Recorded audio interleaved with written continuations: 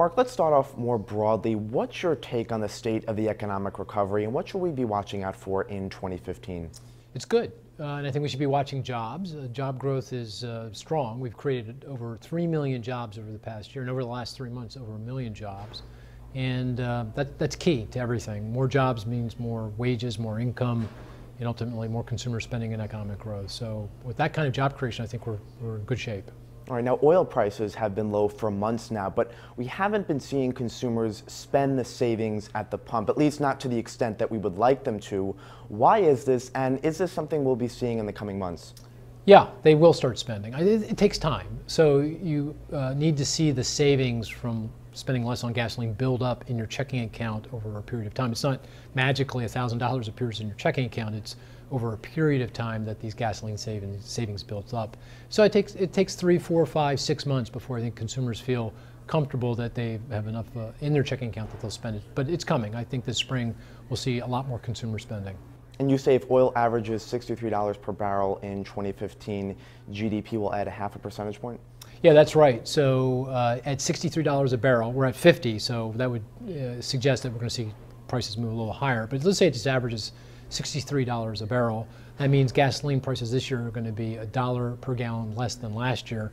That's a savings to American consumers of $120 billion. That's 1% of their disposable income. That's a lot of savings, and just a fair share, just a reasonable share, historical share of that gets spent. That means a lot of growth for the economy.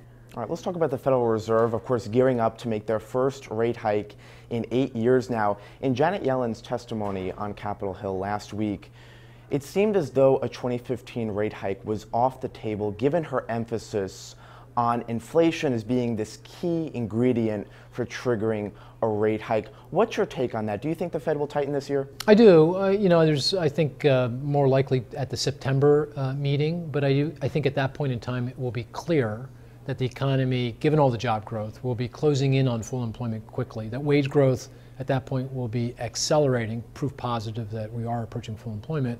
And I think also at that point it'll be clear that inflation is bottomed out and we'll start to see some pickup. So all the ingredients will be in place, I think, by September for the first rate hike.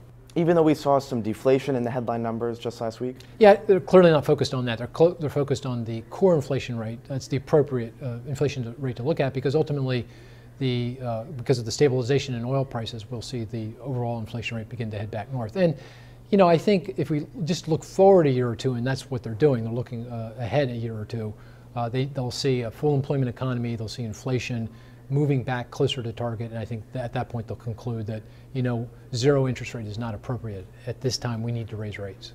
Mark, thanks so much for joining us. It was a pleasure. Thank you.